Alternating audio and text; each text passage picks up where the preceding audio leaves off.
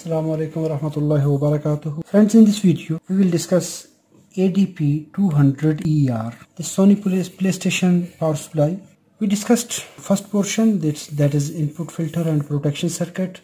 In next part we discussed DC bus and rectifier circuit. Then we discussed PFC, power factor correction circuit, how it works. I discussed every portion in detail: input filter and rectifier circuit, power factor correction circuit, and then I discussed 4.8 volt power supply. And today we will discuss this push-pull power supply for 12 volt 16 ampere. I discussed every step in detail. First, here is input protection circuit, and we discussed how this circuit is working, and then after bridge rectifier we received voltage at this capacitor. The normal rectified, in normal condition it will give us approximately 320 volt, 310 volt, which is normal rectified. On this voltage we take 4.8 volt at the output connector, standby voltage. And when we want to turn it on for secondary power, for main power, at that time we apply a power on command. In that condition, first of all, it will turn on this power factor correction circuit. What is that? MOSFET, rectifier, PFC choke, PFC controller, and operational amplifier here to maintain the feedbacks and check the voltage. Here we have feedback for controlling. We have optocouplers which communicate with the output section, and first of all it will turn on the PFC and it will maintain approximately 400 volt, 410 volt at this capacitor. When this voltage will maintained, after that this push-pull IC DDA001AG will turn on through these two optocouplers, and we will receive a power on command to this IC, and it will switch on in push-pull condition, and it will drive this transformer,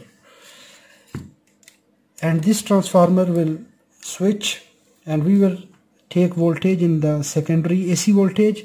This circuit is much different than the other circuits because in the output stage it have also MOSFETs, and we have synchronous rectifier circuit MP6922 that controls the fast turn off switching, and this IC will switch these MOSFETs and we will find rectified voltage, because this configuration, this controlled rectification is used for a regulated voltage in the secondary section.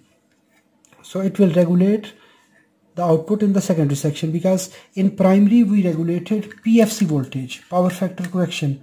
So primary is regulated. Now the secondary voltage will be regulated by this IC MP6922.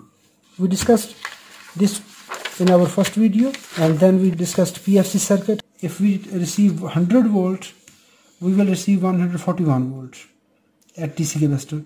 If we receive 240 volt, at that time 339 will maintain, but our PFC circuit will maintain 410 volt at this circuit. Then we have standby power supply.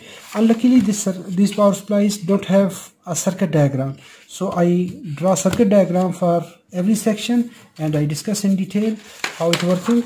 Then we have, this is for standby section. We apply voltage and we take 4.8 volt, 1.5 ampere in the output. First of all, I will make connections.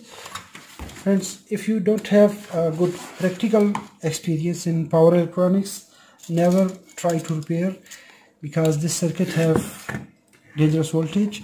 Instead of making jumpers and tweezers, I will connect a switch. So we will connect 5 volt SB and ADC standby. I will use series lamp to apply power. In normal power on condition, when we apply 220 volt, because I am applying 240 volt at input, so I am receiving 340 volt DC. at this bulk capacitor. But when I will turn on this switch, so this PFC circuit will start. This PFC circuit will start, and at that time we will receive 411 volt at PFC circuit. So our PFC circuit is started now. So that's reason we are taking voltage at this capacitor. And now I am taking 11.86 volt at output connector. So let's discuss the circuit, how it is working. Normally this circuit is using DDA001 IC. This IC it have 16 pin. Pin number 13, that is blank, not connected. That is spare pin for index. So here we have CF, RF start, CSS output control, inverting input, non-inverting input, and enable pin. This is the control section. And for frequency setting, soft start, capacitor soft start, RTCT, RF minimum. Here we have output section, HVG, high voltage gate. So one gate and LVG, it have two outputs, LVG and HVG. These two, LVG and HVG, these two pins drive the MOSFETs in push-pull condition. So here we have secondary transformer, and we take output voltage. And if we see another reference circuit, because this circuit does not have any circuit diagram for it. So here the same, we have CSS soft start capacitor, RTCT, RF minimum, operational amplifier output. So it is feedback network, it takes feedback. And here we have LVG and HVG, high voltage and low voltage gate. So these two drives will drive these MOSFETs, and we will take output. Physically, I will attach these diagrams for reference. These are not exactly for the same power supply, but this IC, it have exactly the same configuration here. And now we will see how it is working. First of all, at this point we have capacitor, this capacitor. Here we have PFC circuit, PFC coil here, and this coil is connected to this diode, and diode output is here. Output is connected through this resistor. Most of the time this series resistor is disconnected. If this is disconnected, so our power supply will dead. It will not work at all. In that condition, we have to check this resistor. So we will find these voltage at this capacitor. After that, these voltage are passed from this point to this point. Negative voltage are connected at this point, and positive is connected to the second MOSFET. So these two MOSFET will switch turn by turn to this transformer. From here we will take drive to this section. So this gate is connected to this IC, pin number 15 and pin number 11. When we turn on, it receives a power on command for this PFC. So PFC will start work, it will maintain the voltage. When it will maintain the voltage, and we will sense the voltage from this pin, from these resistors, 1, 2, 3 resistors. VCC voltage at pin number 12. So we will receive 15 volt VCC, and this 15 volt VCC is applied through this standby section, and we have this capacitor here for 15 volt. So this 16 volt from this capacitor, these voltage are applied. Here we have 1 and 2 optocouplers to switch the voltage from this transistor. Here we have transistor. This transistor will switch, and we will receive voltage here. This voltage 15 volt will switch through transistor, and we will receive VCC voltage after passing this diode here.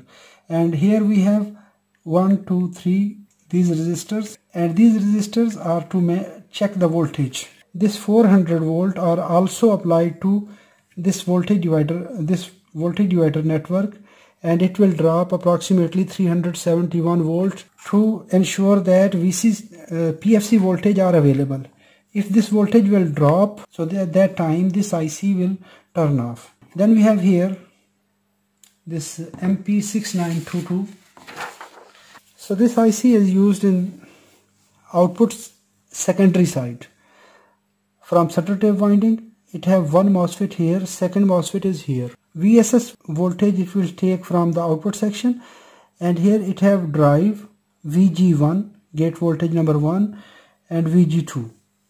It will drive the two gates, this MOSFET here, VG1, VG2, and it will sense the input voltage from this point and from this point, 1 and 2. It will sense the voltage, how much voltage are coming in, and it will sense 2 and sense 1. How much voltage we need in the output, it is programmed from this resistor. So it will monitor the DC voltage, and it will check the sense pin, and it will check the input. So it will control this MOSFET. So MOSFET will switch, and we will take rectified voltage V out, center tape is V out, and we will take the rectified voltage at this point. It is used in resonant converters for synchronous rectification. This MOSFET and this MOSFET are connected together, and this point is our common point. This filter, and after filter we have this output capacitor. I hope so this video is informative. If it is informative, give a thumb up, and if you have not subscribed my channel, subscribe it, and if you want to watch my future videos, press the like button. Thanks for watching. Assalamu alaikum warahmatullahi wabarakatuh.